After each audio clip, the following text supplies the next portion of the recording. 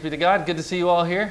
Hopefully you're doing well. God's grace to you and His peace be with you tonight through Jesus Christ, our one and only Savior, once and future King, our present King, the coming King, the one who has come and is coming again on the clouds of heaven with power and great glory. Thank you, God, for being with us tonight. We're in Romans chapter 14. And we've been looking at the treating your brother who is weaker than you, or maybe stronger brothers, weaker brothers, based on whether you think you can eat food or you can't eat food, whether you should observe certain days or not observe certain days. Paul's basically saying all of these people should just get along kindly and peacefully. A strong brother who knows he's at liberty and can eat all foods should not, for the sake of his principles, destroy people who think that they can eat only vegetables. And this is especially probably poignant in the early church because you have Jews and Gentiles in the early church, and the people that principally, this is not limited to this, but that would be having dietary restrictions and observing and esteeming one day as better than another would be the Jews in the church, because that's what they were raised with. The new covenant, Jesus Christ, teaches us all foods are clean and all days are holy. So everything is the same in that sense, but that's a mature position. And not everybody's at that point. So those who are mature should deal patiently and kindly with those who are weak and don't yet understand these things. And like vice versa, those who think that they can eat only certain things on certain days and only be observing certain days shouldn't pass judgment on the ones who know their Christian liberty. So basically, get along and be nice to each other. In Christian love, we're all growing in Jesus Christ, and we'll be mature and perfect one day, but we're not all there yet. So be patient with each other. And he says, especially do this, verses 10 and following, because you're going to stand before God to give an account of yourself one day. Every human being will. So you can't miss this court date. Everybody will be there. So you don't want to go there having destroyed people over trivial principles, smaller principles of the faith, and destroyed all the work that Christ did to save them for the sake of things like hamburgers, or whether you can put cheese on a burger and boil a kid in its mother's milk, like the Old Testament would say, and put the two together. Jews don't do that, right? They don't eat cheeseburgers because you can't boil a kid in its mother's milk.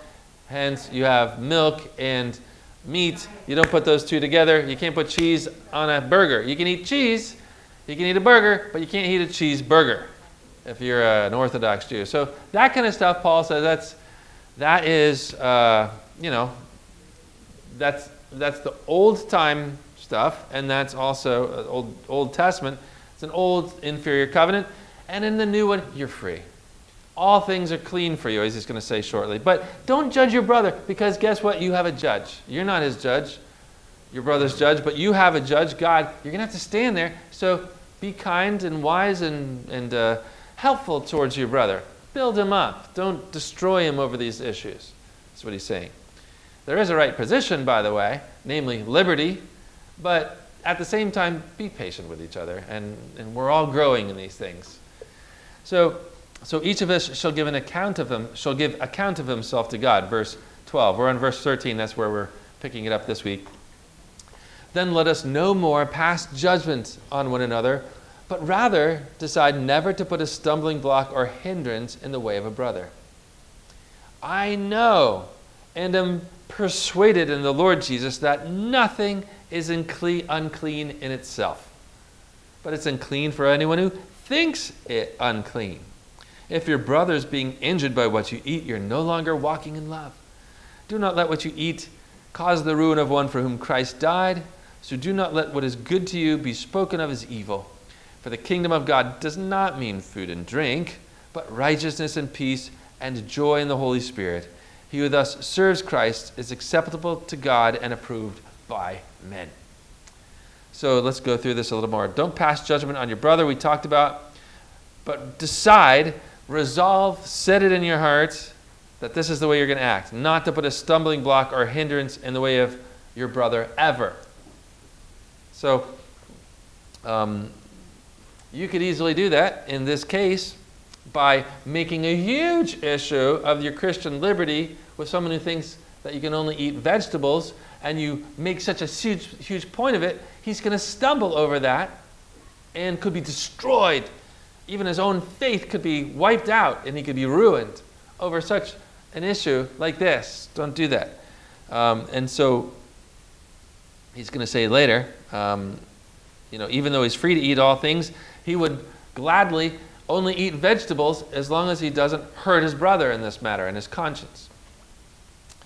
So we're to build one another up. I know and am persuaded of the Lord Jesus that nothing is unclean in itself. So what does that tell you? There is a right position on this matter. All foods are clean. You have kosher and non-kosher. No, Christ declares all foods clean. This is a new covenant, not like the old one. So everything's clean. You can eat anything you want, provided you do so with thanksgiving, because that consecrates it, and everything God created, you're free to eat. So he says, I know and am persuaded in the Lord Jesus about these things, that all foods are clean.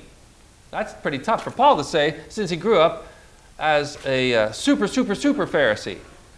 Namely, he was of the strictest religion of the Jews, studied under Gamaliel.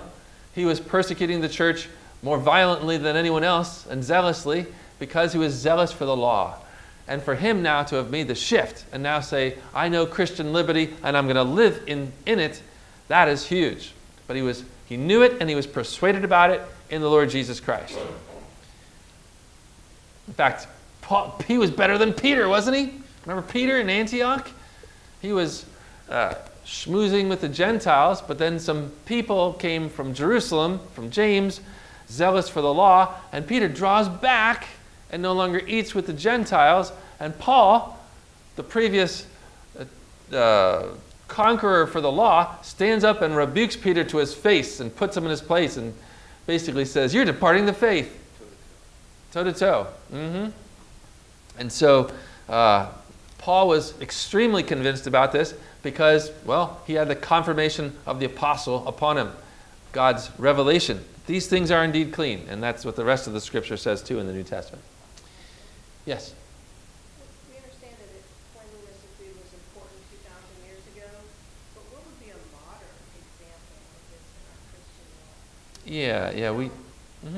Christian law? We were talking a little bit about that. You haven't, you guys were on Kentucky and stuff, but we're talking about like alcohol, for example, and beer. Are you at liberty to drink a good German Lutheran beverage of beer? Yes, you're at perfect liberty to do so. Or a glass of wine. You're not free to get drunk because that is a sin, but you are free to have a glass of wine or whatever. But you might have other brothers and sisters in the Christian faith who consider that a sin. And so in that case, they are weaker brothers in that sense because they don't understand Christian liberty. You are free to do so, provided you don't go into excess with that. But if you get mingling with a group and they all believe it's a sin, you shouldn't then go into their presence with a beer or a glass of wine and do it in their face, or also perhaps entice them to that because they're thinking it's a sin. So that might be one modern example of it. Yeah, it's others. If you're in an amiable situation, couldn't you just, maybe we could read some scripture on this before we have done. She's not preventing, encouraging, and helping your weaker brothers to come into Christian liberty.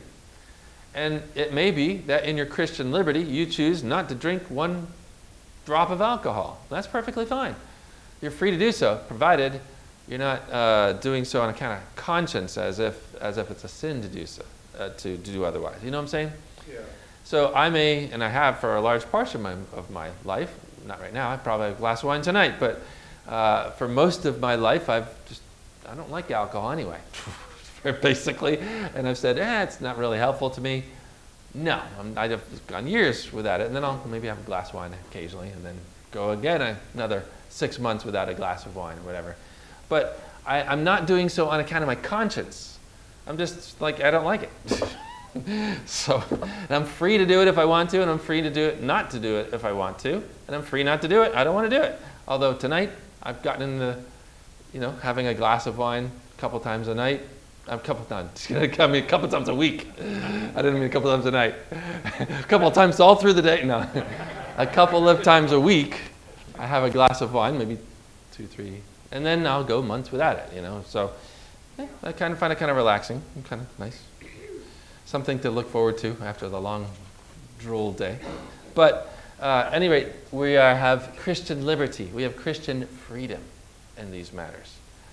What I was starting to ask or say was, I would think there would be certain times where you could just ask them if you could share scripture with them and sure. actually share them. That's perfectly okay. We should encourage and eventually attain a like-mindedness, right? So eventually we want to all be in Christian liberty and freedom, but there are some who are more mature than others because we all came to faith at different times, or we all have different personalities, or we've all been under different tutelage and teaching of pastors, and we just want to be gentle and loving towards one another, and hopefully teach each other in a gentle way, correcting your opponents with gentleness, as Paul says. Of course, that's big opponents in that case. But so we should eventually arrive at Christian liberty, all of us, and the knowledge that it's not a harm of conscience for whatever you do. And most modern Christians that I know in America are that way with respect to alcohol. There's a few you meet that think it's a sin. Or smoking even. Is smoking a sin? No, it's not mentioned as a sin. It's not a good choice. All things are lawful, but not all things are helpful. Same thing with food choices. All things are lawful. You can eat anything you want. You could live on Cheetos, Ho-Hos, and Ring-Dings if you wanted to, but you might not live so long. It might not be a great choice, but you're free to do so in terms of conscience. God's not going to smite and destroy you like we feel guilty. Oh my goodness, I ate chocolate cake last night. I feel so guilty. Well, that's you. That's not God. God's not putting that on you. That's 17 Magazine and Cosmopolitan putting that on you. So that makes sense. So yeah, we should always be growing in these things, and we're all growing in these things. We're all works in progress, aren't we? Yeah, we should all remember that we're works in progress. Nobody's a finished product yet until the Lord comes and glorifies us. But it's interesting that if that weaker brother doesn't want to do anything because the weaker brother thinks it's a sin, thinks it's against his conscience. Yes. You should not go against his conscience. Absolutely, because even if he's free to do it, if he does it thinking it's a sin, it's a sin. So whatever does not proceed from faith is sin, he's going to say here shortly, which is kind of interesting. I showed this example the other week. If we had a little picnic down here behind the church, and all the hamburgers are free, and someone comes along late to the party and thinks that they cost $5 and wants to steal one, the hamburger's free, but he stole it thinking it cost something. That was a sin for him. So it was a crime. You know what I'm saying? If you think, well, if it's complicated, think of this. If you think drinking a drop of alcohol is a sin and you do it, you've sinned. Even though you have liberty to do so, because you thought it was wrong, you sinned against your conscience, therefore it's a sin. So we sin in thought, word, and deed. So that thought matters. Yeah.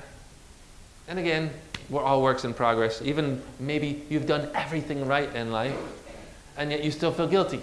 You ever feel like that? Not that we ever do everything perfect, but you've really not committed any major sins. You just feel bad about yourself or something like that. We can be like that, some of us, occasionally. But we need to distinguish on that one too, to walk in the freedom of the gospel. So, not judge ourselves unjustly or our brothers unjustly. If a brother is being injured, but it's unclean for anyone who thinks it unclean. That's verse 14. If your brother is being injured by what you eat, you're no longer walking in love. So the ultimate goal of a Christian, along with, we walk in truth. We walk in love. Those two have to go together. We speak the truth in love, Ephesians chapter 4. And we build each other up like all in one body, Christ being the head. And we nourish and grow, speaking the truth in love to each other until finally we attain maturity and are a full, perfect body under the head of Christ. So, walking in love. What is it to walk in love? If you look at 1 John, that letter, look at what he calls it there and how you can parallel this. It says, "This is the message that we've heard from him, namely Jesus, and proclaim to you that God is light, and in him is no darkness at all. If we say we have fellowship with him while we walk in darkness, we lie and don't live according to the truth. But if we walk in the light as he is in the light, we have fellowship with one another, and the blood of Jesus, his Son, cleanses us from all sin." So do you want to walk in the light? Yeah. Or do you want to walk in darkness? No. You want to walk in the light. What is it to walk in the light according to the Apostle John? Look at the next chapter in verse 8 and following. "I'm writing you a new commandment, which is true in him and in you, because the darkness is passing away, and the true light is already shining. He who says he's in the light and hates his brother is in the darkness still. He who loves his brother abides in the light, and in it there's no cause for stumbling. But he who hates his brother is in the darkness and walks in the darkness and does not know where he's going, because the darkness has blinded his eyes." So what is it to walk in love? Is to walk in light. If you don't walk in love and you harm your brother, that's walking in darkness. So we're children of light. Let's walk in light. Big part of walking in the light is walking in love, in the truth, in Jesus Christ. So we build each other up. Isn't that what you want to do? You guys do great at this. But we want to always encourage each other in these things. Okay, "Do not let what you eat cause the ruin of one for whom Christ died. So do not let what is good to you be spoken of as evil." So you can actually do that in this case, or in drinking, or in smoking, or something else like that. You can say, "You've just sinned because you have not given up your cigars or your pipe, and therefore you're going to hell." You could destroy someone's faith. They're not damned for this. It's a bad health choice. But it's not a sin. It's not going to damn you to hell that you smoked a pipe. My goodness, then most of the Christians ever since the discovery of America would be damned, right? Up until most recently, and then we got rid of smoking. It's amazing our modern culture is so crazy that we consider smoking a sin and we make planes smokeless, which I'm happy for because I can't stand it, but even so, and then you still kill babies. And yet smoking, that's a terrible sin. But killing a baby, that's okay. Abortion. Number one cause of death is abortion? Wow. So, anyway, don't destroy people over trivial issues. You can help them, try to talk with them, go in a better way, understand things better, but we're all works in progress, and don't destroy people over these kinds of issues. Don't, for the sake of food, cause the ruin of one for whom Christ died. So don't let what is good to you be spoken of as evil. What's that mean? What's good to you, namely you can eat all things. I can eat all things, but I'm condemning you for eating a cheeseburger. Or whatever it is. Well, if I do that and I destroy that person for eating that thing, then they're going to look at my position, which is the right position, that all foods are clean, and it is the good position. People are going to speak of it as evil. Because I'm using that position, which is right and good and true, destroying people with it. Then what's good now has become evil in that sense. Same thing with smoking or drinking or something like that. For the kingdom of God does not mean food and drink, but righteousness and peace and joy in the Holy Spirit. That's what we're about. So we can tend to get focused on little tiny trivial things, when in fact we're free. Now, not all things are helpful though. What are some other issues? Drinking, smoking, let's see, going to movies. Celebrating certain days. Can you dance, right? Celebrating a certain day. Yeah. These are all kinds of issues that are not specifically described for us in Scripture. Not all things are helpful, but you're at liberty where God has not spoken on these things. We don't want to add to God's word or take it from it. Not all things are good for you, though. I mean, a lot of movies are just garbage. But you might learn something from them, even so, even if they're evil. They might spur you on by the Holy Spirit to think of something good as the opposite of there or something. You know, I take a lot of movies and things and I transfer them into a Christian perspective or something, like Horatio Hornblower, you know, just an average kind of movie, but I think of it, I take parallels and I compare it to things I see in the Bible or something. And at any rate, so, for the kingdom of God doesn't mean food and drink, but righteousness and peace and joy in the Holy Spirit. So let's focus on the second part of that sentence. Righteousness, peace, and joy in the Holy Spirit. Do you have these in your life? Righteousness, yeah, our righteousness, but really Christ's righteousness that covers us, which produces, by the way, also joy and peace, right? Righteousness, peace, and joy. Do you have peace? Do you have joy in the Holy Spirit? Where do these come from? In the kingdom of God.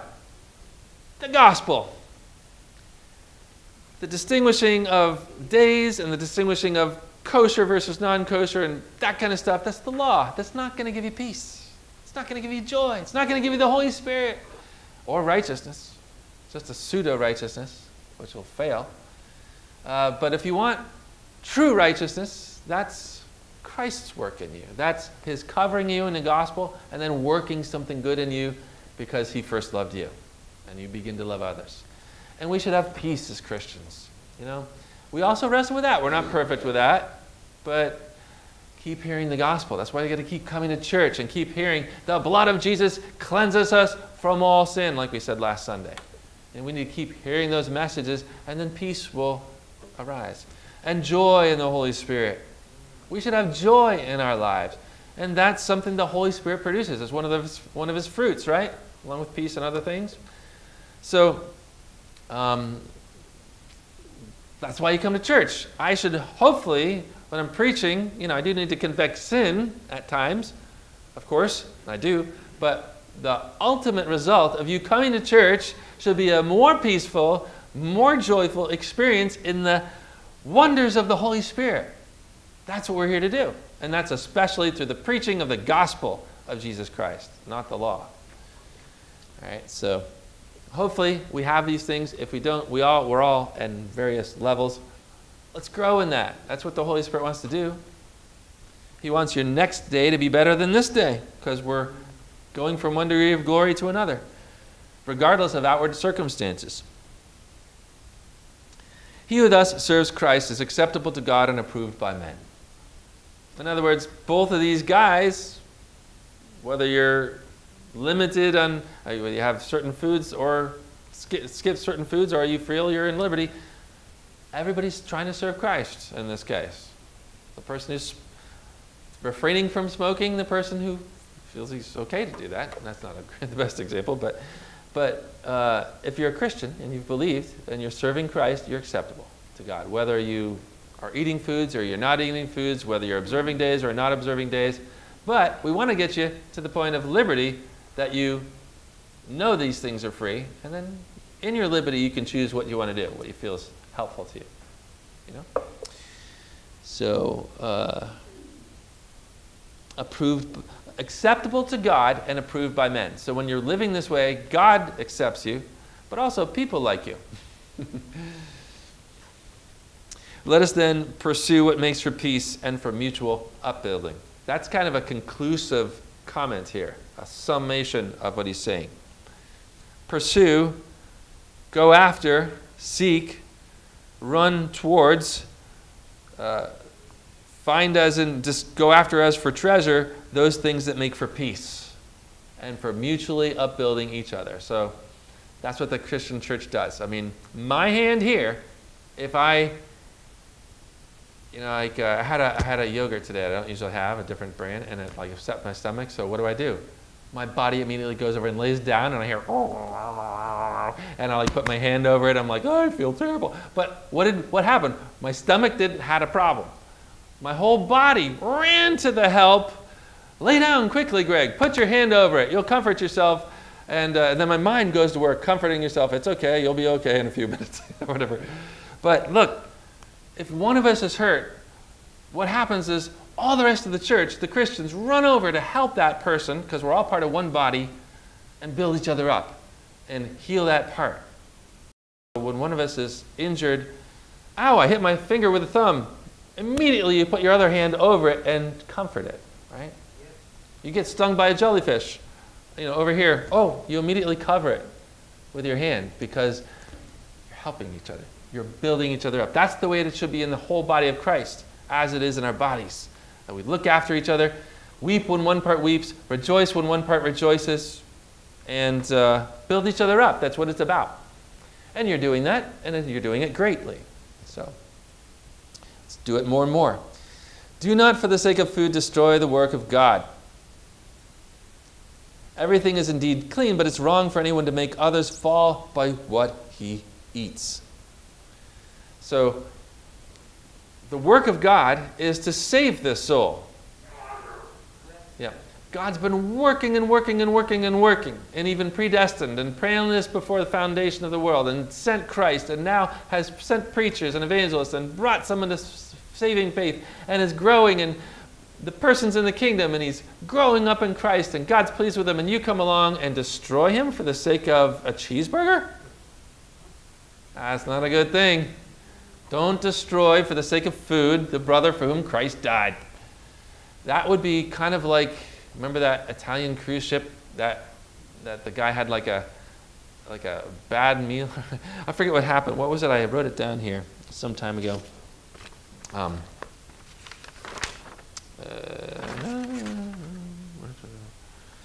Yeah. It's like making a $500 million cruise ship, or however they cost, driving it aground for the sake of a stunt done by a head waiter. Has happened recently in Italy. This was when I preached this previously. Remember that cruise ship that went aground? But can you imagine having a super, super, super big cruise ship, however much it costs, I don't know how much, and you drive it aground because of a bad move by a waiter or something like that? That's destroying the work of Christ for the sake of a cheeseburger or a day or something. Just let it go, Paul says. Let's be kind with each other, patient, and grow each other up in liberty. Okay. And then he goes, everything is indeed clean. So that's the proper position. That's the proper understanding of things. Liberty. But it's wrong for anyone to make others fall by what he eats. It's right not to eat meat or drink wine or do anything that makes your brother stumble. So did Paul do this, by the way, in his life? 1 Corinthians 9, to the Jews I became as a Jew in order to win Jews. To the Gentiles I became as a Gentile in order to win Gentiles. To the weak I became weak in order to win the weak. To these I became this. He morphed into whatever he needed to do in that particular situation so as not to put stumbling blocks in the way of the real message, which is the gospel of Jesus Christ. So he's willing to, take Timothy and circumcise him. So Paul, who's preached against circumcision, takes Timothy and circumcises him in order not to offend the Jews so that Timothy can go around and do the ministry of the gospel. Because whether you get circumcised or not, it doesn't matter. But if it's going to offend somebody, get circumcised in order to get into the company that you can then preach the gospel to them in that case. Right? And Titus was not circumcised. Fellow worker for Paul. Different situation. But I do it all for the sake of the gospel, that I might by all means save some, says Paul.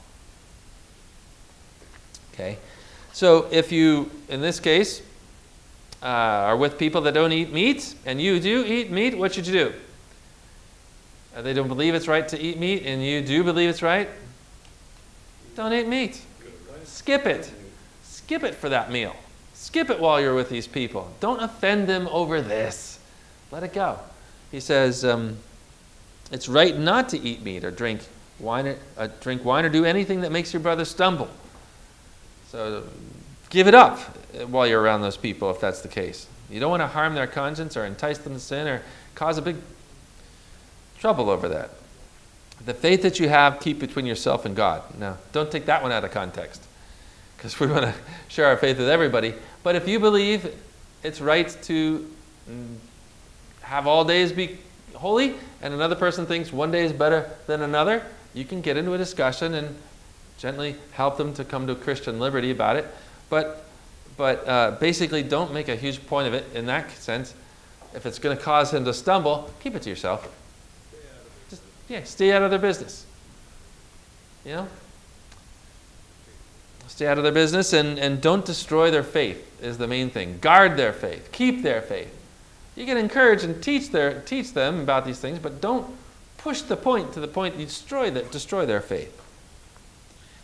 Happy is he who has no reason to judge himself for what he approves. If you know what's right and you're doing that, that's good.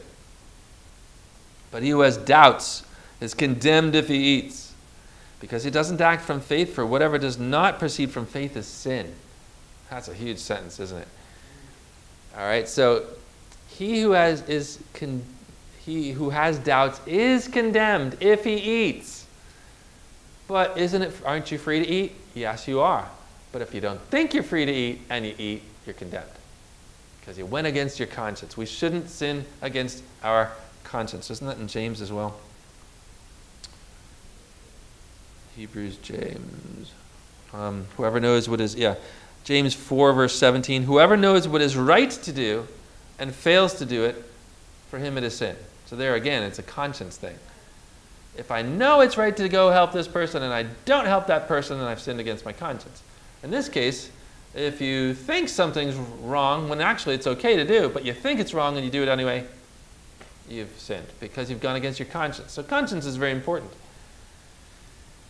It's a whole other subject, too, is our consciences, can you trust them? Not all the time. Sometimes. But our consciences are like a compass on a ship. And compasses by themselves work, but when they are around a big metal ship, if you're on a steel ship, the compasses can go all over the place because they're also reading other things other than the pole. The magnetic pole, they're reading the ship. And so the compass can be all over the place. That's why on big ships you have other two steel balls that have counteracted the ship so that the compass will read true. Well, so what we want to do is have those balls, namely, that are next to the compass, the scriptures, to recalibrate your compass so that your compass reads correctly. And as Christians, our consciences are rightly calibrated and they're finely tuned, but they're not always accurate. So we need to recalibrate them continually by the Word of God. You might have had a great day and done a good thing, but you still feel guilty because the devil's trying to accuse you. He's trying to make you feel guilty when you didn't really do anything worthy of feeling guilty about. Right? Not to say we're not without sin and all that stuff, but you might have had a great, let's say a great sermon or something like that. And you feel, oh, I didn't do as good as I could have or something. You're feeling guilty over it. That's a wrongly calibrated conscience. You know, or you know. It's incomplete as well, whereas the Word of God is complete. Yeah, the Word of God is complete. So when we judge ourselves, I had a sermon on this that was on the radio that you put on, which I really liked. And I remember listening to it while I was getting the signs for Vacation Bible School at Lickety Split Signs in Meriden, and I was like, that was a good sermon. Did I preach that? I was like, that just so ministered to me about how we think of ourselves and how we view ourselves, and that our self-talk should be, it's rightly calibrated when it's in accordance with the Word of God. But we can condemn ourselves a lot of times when the Word of God is not condemning us, or we could let ourselves off the hook when the Word of God is condemning us. We want to have a right understanding of ourselves is when our understanding of ourselves is in agreement with what God thinks of you and is saying of you. 5, 4, 3, 2. So if you say to yourself, yeah, that one too. Yeah. If you say to yourself, loser, you're no good for anything, what's the matter with you? You're a failure, you're never going to be good for anything. Is that the way God talks to you? Then is that the way you should talk to yourself? No, that's a wrongly calibrated inner speech and could be born of a wrongly guilty conscience and other things like that. You want to calibrate by the Word of God. Speak to yourself internally as God speaks to you. View yourself as God views you. If He says you're free, you're redeemed, you're loved, you're accepted, I take joy in you, then those should be the things you think of yourself. Easier said than done though, right? But we're growing in it. Okay, so we finished that chapter. We could go just a few verses more here into Romans 15.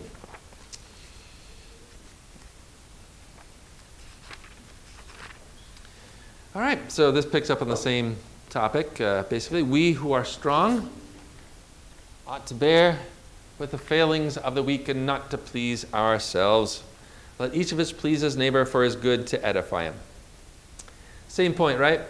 If you're strong, bear with their weaknesses, their failings, and don't go after pleasing yourself. Please your neighbor for his good to edify him, to build him up. So as Christians, we put others before ourselves. God is first, then comes our neighbor, then comes ourself. You can take care of yourself and love yourself, but put your neighbor first, above you. His things. For Christ did not please himself. It brings in the example of our Lord. But as it's written, the reproaches of those who reproached thee fell on me. Of course, he's quoting there Psalm 69. For the zeal for thy house has consumed me. That was quoted in John 2 as when Jesus cleaned the temple.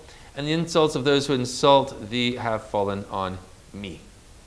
That's Psalm 69. That's a messianic psalm, which also says, they gave me poison for food, and for my thirst they gave me vinegar to drink, which was fulfilled on the cross. So that psalm is a psalm about the Messiah, the Mashiach, the Christ, Jesus.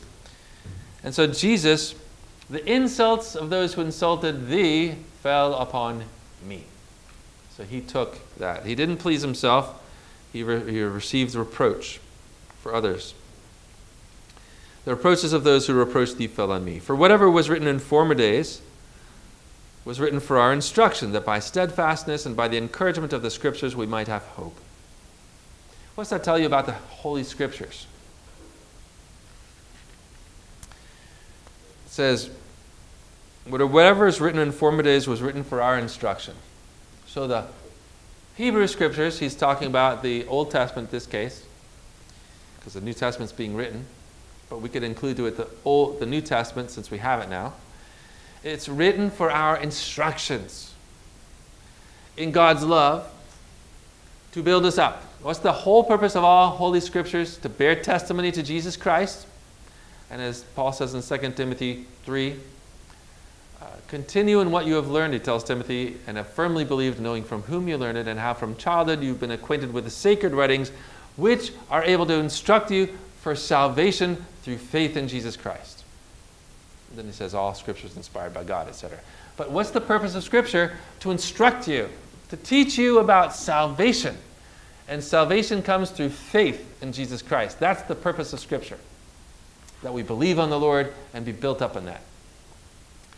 So, whatever was written in former days was written for our instruction. So the whole Old Testament, you can consider every page, every letter, every word, every jot and tittle of these things. God is meaning to teach us things by it, and for our good. So it's a great place to go, isn't it? That word gives us life. That by steadfastness and the encouragement of the Scriptures we may have hope. Do you hope for things that you have presently?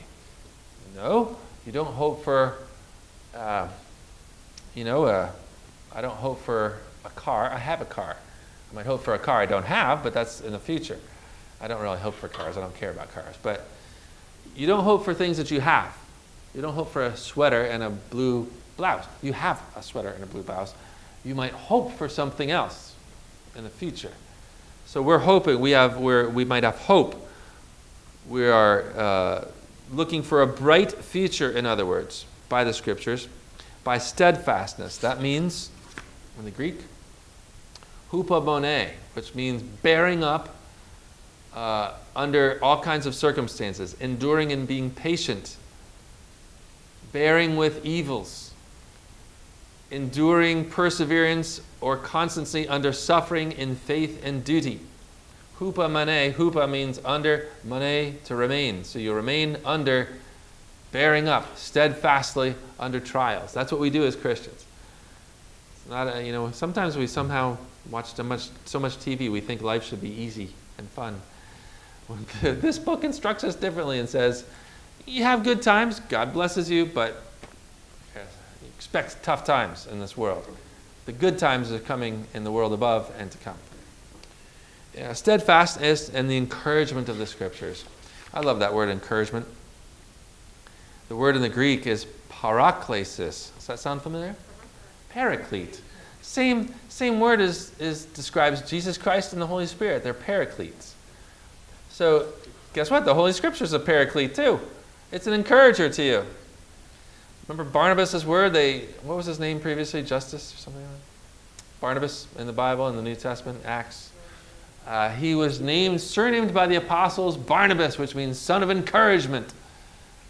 So that's what we need, encouragement. Encouragement means a fainting heart finds fresh vigor and bravery to go forward and conquer and win. That's what we need all the time. And that's what we get by the Scriptures, that we might have hope. We'll just finish just next 5 and 6, then we'll conclude.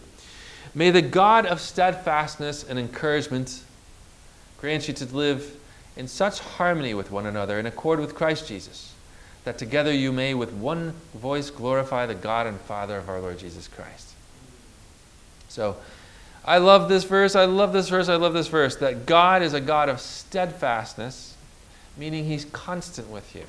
He perseveres, He's patient with you, He's long-suffering with you. I, the Lord, do not change, therefore you, O Jacob, are not consumed. So, He's the same yesterday and today and forever. He's constant. His mercies are new to you every morning. Great is His faithfulness. Steadfast love is there every morning. So may the God of steadfastness, I love that about Him, and encouragement. I love that He's an encouraging God. Who's the discouraging God? The devil, with a little g, God. If you are hearing in your mind words from the Lord that you think might be from the Lord, but you just hear them in your mind and they're discouraging you in your Christian faith, those are not from the Lord. It'd be either from the enemy or from yourself. So we got to discard such things, discouraging thoughts. That's what the devil does all the time. He's firing flaming arrows at us. The shield of faith has got to quench those things, and deflect them. Easier said than done. It's a battle. But notice this, God is an encouraging God. He could just destroy you if He wanted to because He's so holy, but that's not who He is. He's good. He remembers that you're flesh and He's spirit. He remembers how frail and weak you are. He is here to always be next to you and encourage you. It's almost like having a life coach, as they say. You know those life coaches? They became popular some years ago. Can you imagine having someone that was like awesome, an encourager who stood right next to you and walked with you into the store and laid down, put you to sleep at night and got you up in the morning and was there when you had breakfast and is there when you're down and is there when you're working and is there when you have a happy day and a bad day and you're facing trials, and He's right there. He's always encouraging you, and marvelously so. Wouldn't you pay for that? Would you? I would. But here we have that in God and in the Holy Spirit.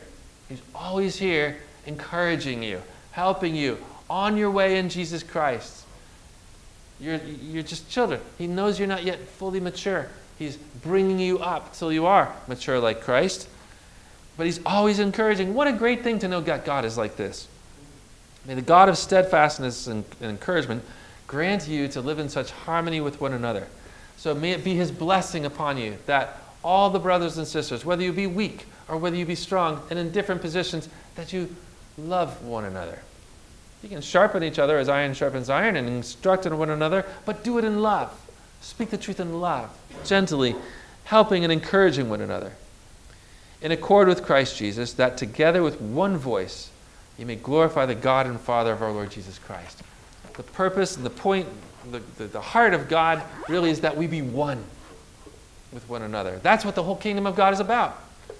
If to walk in love is to walk in light, and to walk in light is to walk in love, what's before us? What is God's kingdom? It's a kingdom of light. It's a kingdom of love where everybody mutually encourages each other, deals with each other gently, lifts each other up, is patient and long-suffering with each other, bearing with each other's failings and weaknesses, and so glorifying God by caring so compassionately with one another to encourage. And, you know, we don't like what's going on in the world right now, do we? I mean, New World Order, global elites, inflation, possible food shortages, rumblings and troubles here and there. But you know what? We have each other to go through all these things with it, to encourage each other, to help each other, to bear each other up, So we're in great shape. We're part of a great team, a company, a family of saints.